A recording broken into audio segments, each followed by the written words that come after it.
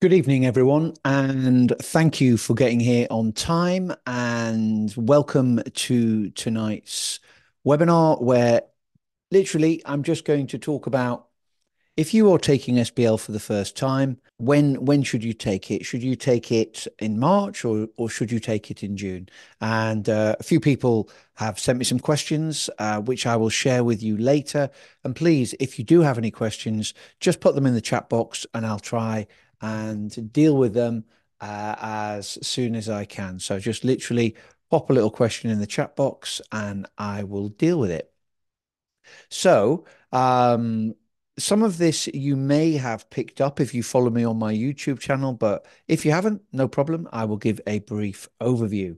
The first thing I just want to make clear to you is how different SBL is. Yep. And to use the words of the examining team, SBL, unlike pretty much all the other ACCA strategic level papers, is much more of an integrated exam, asking you to behave as a strategic leader, asking you to behave like you behave in the workplace. Yep. A lot of the other exams require you to acquire lots of technical knowledge and then apply them. Sadly, AI is going to replace all of that skill going forward. And the only skill it will not be able to replace is the skill that SBL is trying to develop.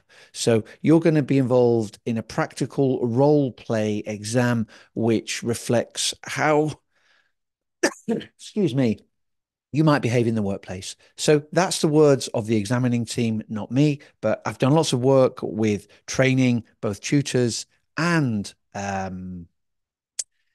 students on how to pass SBL on behalf of the ACCA. And yeah, that's where I've got that from the examining team.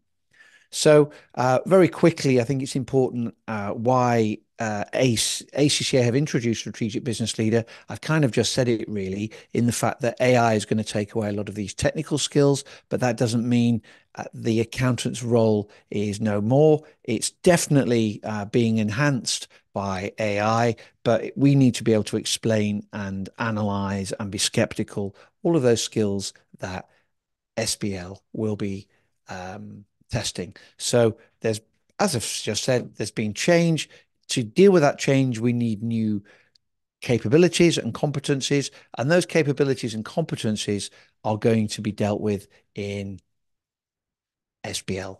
There's a picture here or a slide here of what the syllabus covers. It's not a technical exam, but these technical areas which we have on here are very useful if we are aware of them to use as a catalyst to help us create structures to help us write good answers on SPL. But those answers, I must stress, need to be applied answers and not regurgitation of theory. If you just regurgitate theory, no marks. So that's what it's about. What's the exam like? Well, again, the exam is quite different. You've got pre-seen material released 2 weeks before the exam. In the exam, you will then be given additional exhibits which will complement the pre-seen material, which basically gives you a scenario of what's happening in a particular industry or sector. The exam is 3 hours, 15 minutes. There's 80 technical marks and 20 professional skills marks. And remember, we only need 50 to pass. Yep, only need 50. And everything's based on the same scenario. And what we need to do, as I've just said, is we acquire some technical knowledge, but we don't just flatly regurgitate that knowledge. We apply it in the context of the question. And if we do that, we'll do really well. Okay, so that is your exam. Do we have any questions so far? Let me have a quick look. I don't think so, but as I say, just pop those questions in the chat box and I will answer. Okay. A couple of people just joining. If you're just joining, this is recorded, so you can look at the recording afterwards. Okay. What about the pre-seen material then? A lot of people, this has been introduced from September 2023. And the purpose of it is to help you familiarize yourself with the kind of context of the case. It's a fictional case, but there will be terminologies which you may not be familiar with. You may not be familiar with the industry, and that's what the pre-scene does. If you really want to know more about the pre-scene, if you go on my YouTube channel, I've recorded a whole video on how we use the pre-scene. And I also recorded a video after the December exam, how if you've done my review like I asked you to do, you would have got most of the questions in the exam. Yeah, but look at that on the other video. Tonight, I'm just here to answer questions and reassure. Yep, the pre-scene cannot be taken into the exam. We get a fresh copy on the day of the exam, but we can thoroughly digest it. And I actually write a mock exam based on that pre-scene material. So yeah, pretty much what I've just said. In the exam, you'll get more exhibits. You'll be asked to require to do tasks and a fresh version of the pre-scene. As it's a workplace orientated exam, you'll be asked to use things like or asked to use things like emails, memos, present slides, present an article, that kind of thing. Yep, that's what you're going to have to do. And you will also be given exhibits which will include risk registers, newspaper articles, chairman statements, minutes from meetings, just like we would get in the real workplace. So we're just trying to, understand what it's like. That's what it's like. Uh, the difference, I think, if I summarize it, I think you've got it so far. It's not an exam where we regurgitate and required to learn stuff. We have knowledge that the understanding of enables us to apply in the context of the scenario. So the key difference is, when I ask students, what's the difference? They'll say, "Oh, it's so long. It's a big case study." Well, not really. The key difference is the rationale of the paper. Yep, and yeah, that's basically how it's focused, what it's getting you to do. It's about application, not regurgitation.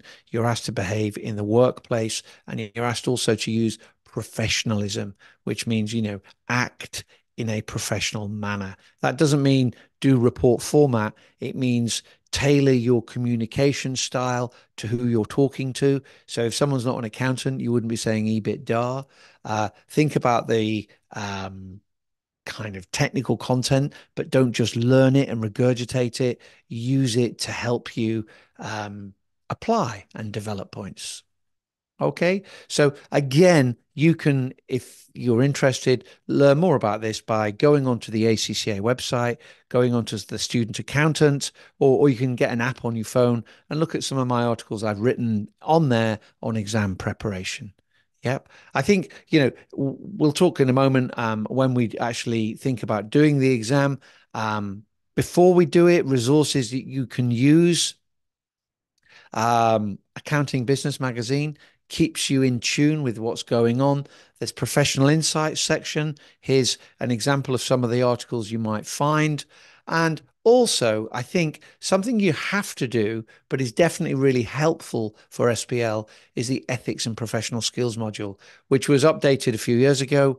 And yeah, do that if you haven't already done it. I'm not saying you have to do it before you do SBL, but it definitely complements the mindset you need to use when doing SBL exams.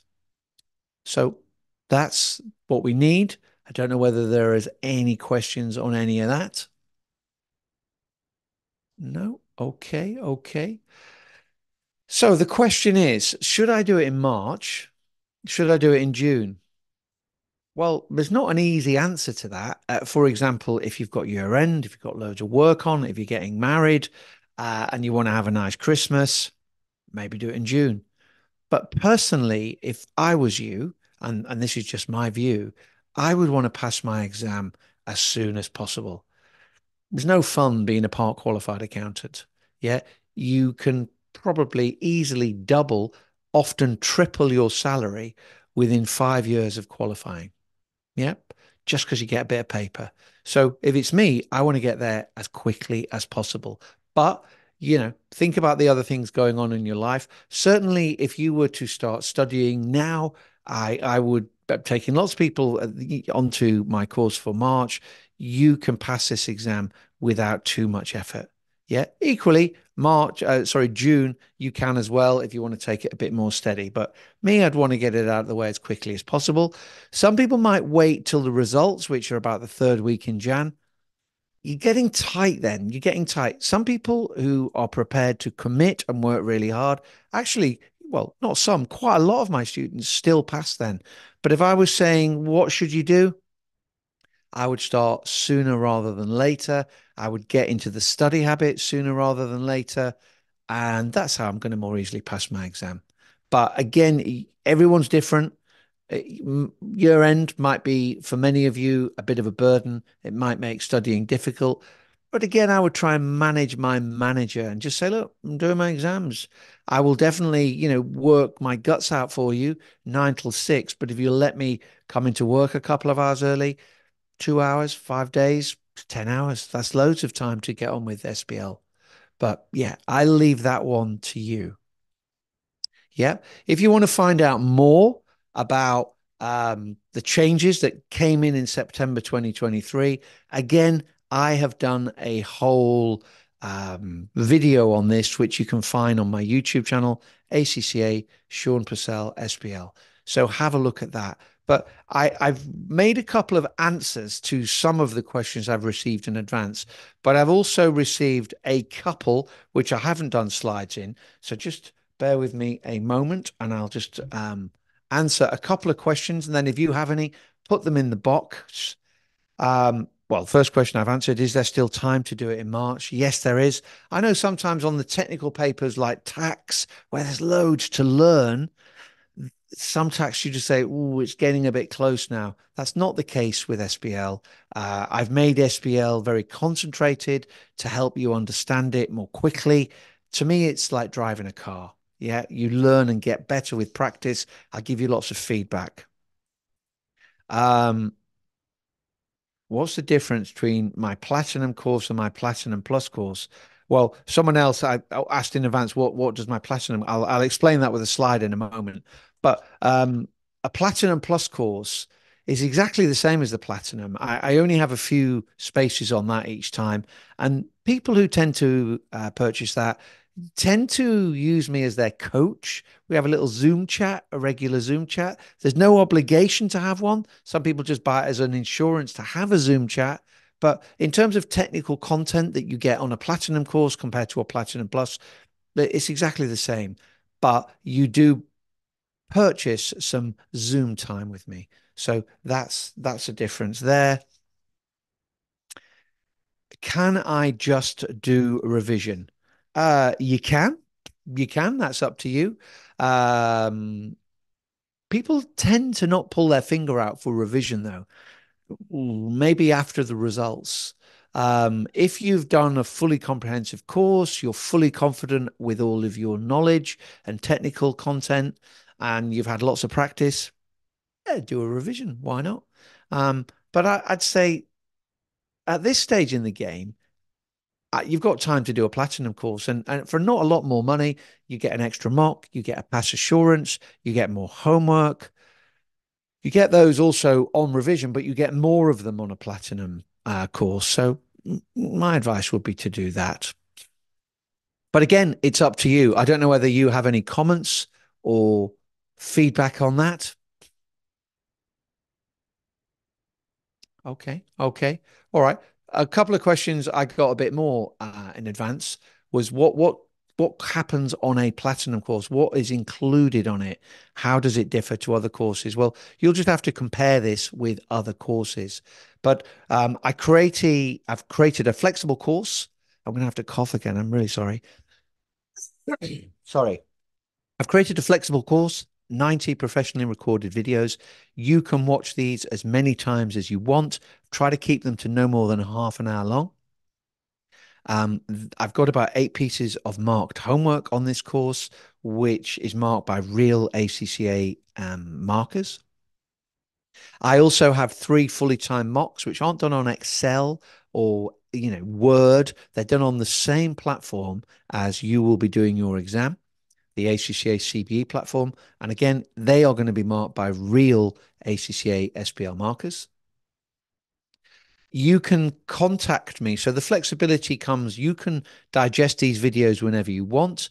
And should you want to ask me any questions anytime, whenever, you have me on your WhatsApp all the way up until the day of the exam. Yep. So you can message me as many times as you want, asking questions on the video that I provided. For the mocks, we will do a full debrief on video, but we'll also have a Zoom chat. And if you do the mocks and if you do the homework, you can have a pass assurance, which basically means you can do that as long as you get 40 or more, because normally people who don't get more than 40 may not have put as much work in as they should do. But if you do that, if you get 40 or more, you can do everything again for free. You might have had a bad day, but you can get a whole new load of mocks that get marked personally. And those mocks don't just get marked with ticks, you get comprehensive feedback. Okay, so in terms of the mocks, 3 full, never been seen before. The final one is going to use the pre-seen material. So if you're taking the exam in March 24, it will be March 24 pre-seen material. If you're taking it in June, it will be June. What happens? Well, these mocks come out. Well, the pre-seen comes out 2 weeks. So literally, I don't have any sleep for 2 or 3 days. I create a mock, which I believe will be reflective of what the real exam will be. I load that up onto the ACCA CBE platform. I debrief all the ACCA markers on how students should be answering it. I create a debrief video for students. I create a debrief video for markers. I create a marking scheme. I create a realistic answer. And that can be part of, well, it's the same for the other 3 mocks as well, all on the CBE platform. But I think the key thing is a lot of people do mocks and they get ticks and, oh, well done, you got 52. I give quite a lot of written feedback on what you need to do. So that's the difference. Okay. Um, Hopefully that helps. As with all questions on the course, you get lots and lots of video debrief. And as well as that video debrief, it's a little gremlin there, you get realistic answers. So those realistic answers, sometimes the ACCA, if you look at past papers, they give answers, but those answers often have a tutorial purpose and maybe beyond what a student will be expected to do in the real exam. So I create realistic answers to past exam questions. And yeah, we'll have a Zoom debrief. Okay, so that answers a couple of you asked, but kind of just explain about mocks, explain about the course. How do you contact me? Well, hopefully you can, well, I won't make you put it in the chat box, but if you've been listening, just WhatsApp me. Yep, right up to the day of the exam. And we also have personal Zooms together, mainly about mocks and chats. I also create a study buddy group for you so you can chat with fellow students on your course. I tend to keep out of that, but that's quite useful. Students, if they've got problems with exam registration and stuff like that, that's pretty useful. So that's it, really. Keeping it short and sweet, just giving you a little bit of a nudge. Christmas is coming. In no time, it will be like January the 10th. And you'll think, where has that time gone? Well, that's 3 weeks that will have gone by. 3 weeks where you could be making study a habit. 3 weeks where you could be acquiring SBL knowledge. That knowledge would then be very useful to help build so you could apply. Yeah, I'd say get on with it. Yeah, make sure you take action. Yeah. And yeah, make sure you do that and make sure you get at least one mock marked to time. To not do mocks is like taking a driving test without getting in a car beforehand. You'd be crazy. Okay. So, you've obviously got my email. Follow me on LinkedIn. I put an awful lot on LinkedIn. I put a lot on YouTube. If you like to digest stuff by podcast, I'm happy to record podcasts that you want as well as the ones that are already there. I try to, create a regular podcast. But if you want me to speak about anything specific, let me know. Just before we call it, Louisa asks, will we be provided with a plan which we can follow in order to stay focused on what we should be each time in terms of pre-recorded videos?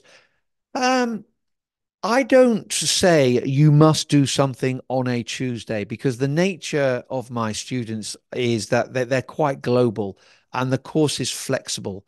I give you kind of milestones along the road where you should be by a certain point. So I would say, by this week, you should have covered this. But I'm not going to, I also check all my students are engaging with the platform. So I can see from my end through technology how much time you're spending on the platform. And anyone that doesn't spend enough time, as far as I'm concerned, will get a friendly reminder from me and just to check that everything is all right. But I'm not going to kind of padlock you into Monday night at 6:30. You must do 2 hours. I think at the strategic professional stage, hopefully, you've got an ability to organize yourself a little bit. And that's key, really. The key is to develop a timetable of living, not a timetable of study, because you need to break it up between work, rest, and play. And if you can't do that, well, maybe you're not ready to pass SBL. I'll certainly give you um, milestones and say that it needs to be done by this. When we get into revision, it's a little bit different. So the last kind of 5 weeks, I want you to do this by this date, this by this date, this by this date. But people join the course at different times, and to allow people flexibility. For example, some people have been on my March course now for maybe 6 or 7 weeks. Some people will be joining next week and will still get through everything and do really well. So on the tuition stage, I call it tuition stage, but it's like the knowledge acquisition stage, which probably goes up to towards the end of January. I just put some milestones of what should be achieved by a certain date, but I don't say this is for this day, this is for this day. If you really want it, you can get in contact with me or we can have a chat. But as a general rule, that's not what I do. Okay, does that answer that one okay, Louisa? Yeah. Okay. Okay. Alrighty. Well, if you don't have any more questions, I won't take any more of your valuable time. Thanks for your input. Thanks for your questions prior to this taking place. Um, my bit of advice would be get on with it. Yeah, I know Christmas is coming, but you can still maybe sacrifice an hour a day at Christmas and acquire an awful lot of knowledge, which will get you to becoming a qualified accountant much, much quicker. Yeah. Have a lovely Christmas. Thanks for listening. Thanks for your questions. And if you have any questions, WhatsApp me. Just see how quick I do reply. Okay. Thank you.